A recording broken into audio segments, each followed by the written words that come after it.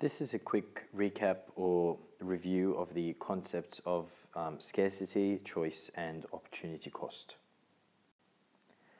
So we mentioned earlier that the basic economic problem is that there are limited resources or limited factors of production and unlimited needs and wants, which is the problem of scarcity that economists refer to.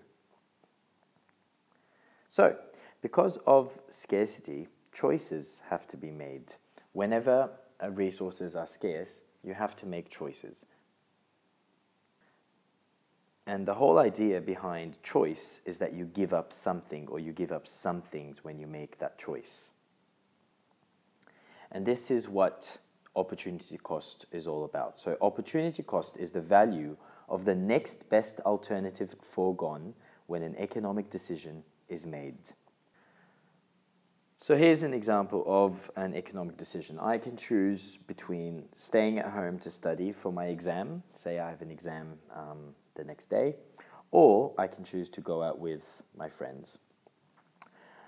To determine the opportunity cost, you have to think about the benefits that you would get from each decision. If you study at home, you could end up getting a higher mark on your exam.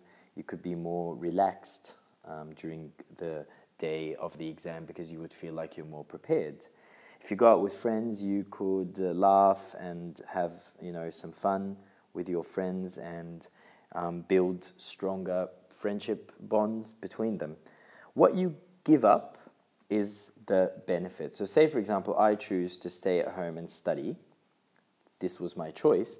Then the laughter and the fun that I could have had by going out with my friends is what I forego or what I give up, and that is my opportunity cost. It's not the decision that you give up itself, it's the benefits that that decision would have brought.